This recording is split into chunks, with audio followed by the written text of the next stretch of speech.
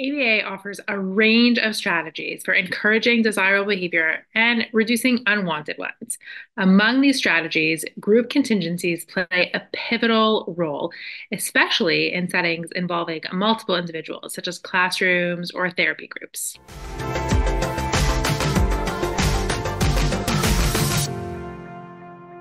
Hi, I'm Shira, and together with my partner Shayna, we are How to ABA. We're behavior analysts that create weekly content about how to teach kids with autism so that they make real progress. And we create shareable resources to make your job just a little easier. Today's topic is all about group contingencies. And if you want more videos like this, make sure to subscribe and hit the notification bell to stay updated on new video releases.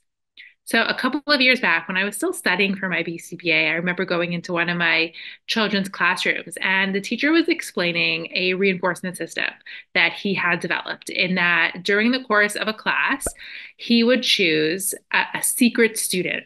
And that secret student would determine the reinforcement for the whole class. Nobody would know who that student was, but if that student was found to be attending and doing what he was supposed to be doing, the whole class would get some sort of, point or reward. And at the time, I thought that was so creative. And really, what that is a group contingency. It is what we would call a dependent group contingency, which we'll get more into in a little bit. But group contingencies can be really, really effective. What they'll do often is strengthen the social skills and teamwork amongst a group. It can be very motivating for a group to all be working towards the same goal or to be encouraging each other. It also encourages a lot of peer modeling. Peers can look to one another to know what the expectations are or how to get something that is really desirable. If they see their friend accessing some sort of reward or reinforcement, it makes them want to do the same thing and show the behaviors in the same way. It just encourages, a good standard for students and peers to live up to. It's very common in classrooms for teachers to promote positive behavior through group contingencies. You can check out some of our other videos on teaching social skills using ACT for other ways to strengthen social skills. And we're going to talk more about what these group contingencies are. So there are three main types of group contingencies. The first one is what we call an independent group contingency. And that's kind of similar to what we're familiar with in terms of reinforcement systems.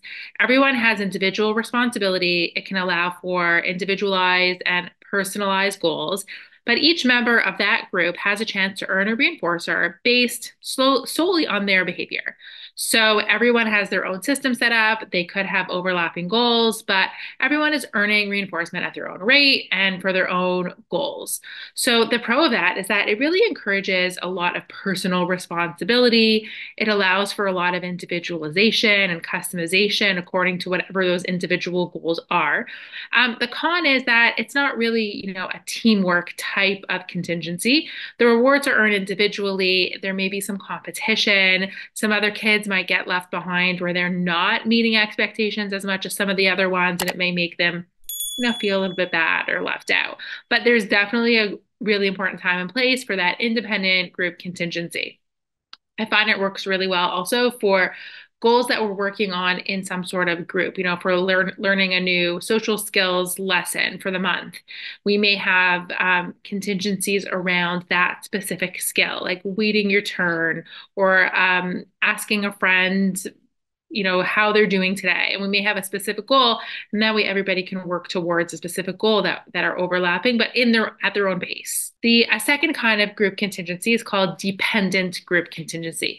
And that's when, like the name says, the whole reinforcement is dependent on one member. So that means that whether or not the whole class gets the pizza party is going to depend on whether this one student did their homework. So you could already see where like some of the con is that it's a little bit risky. Will this student really perform, and will the whole class have to really miss out if they don't? It can also lead to some, if they don't perform as they're supposed to, are people going to be resentful? Are they going to be upset at that student who lost it for the rest of the class? But if it's done properly, like in the example I gave, it was they didn't know who the person was that was chosen. And if it can be done properly, then it can really build a supportive environment. They could all be helping that student succeed. If that student has to do their homework for the whole class to get the pizza party, then maybe they all help him with his homework. It really encourages that type of group teamwork, peer motivation. Helping one person be successful means everybody can be successful. And that's a really good and important lesson. You can also target some of those individual students who need that little bit of an extra boost of support. Sometimes with reinforcement systems, we end up, reinforcing the kids who probably didn't need the reinforcement anyway because they're already at the top of the class and they always end up accessing the most reinforcement.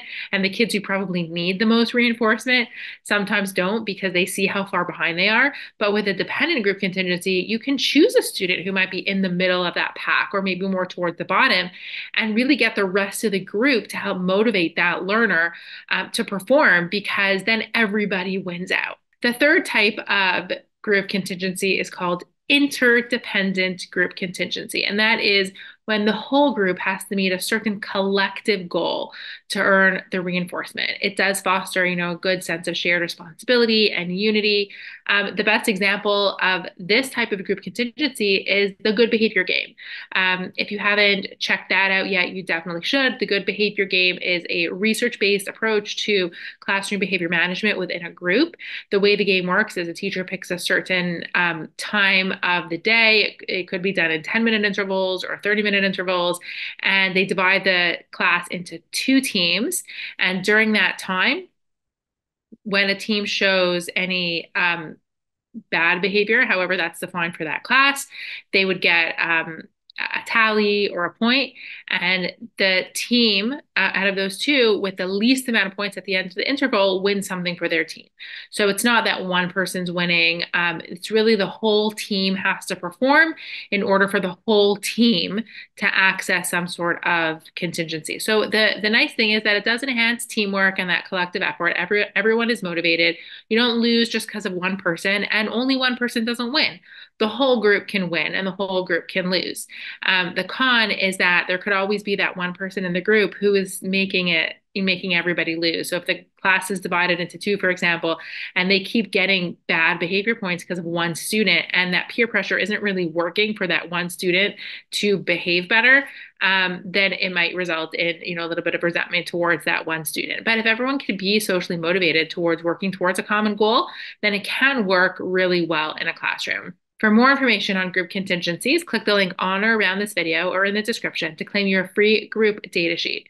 We also encourage you to subscribe to the channel so you don't miss any future videos, and leave a like and comment below if you have further questions.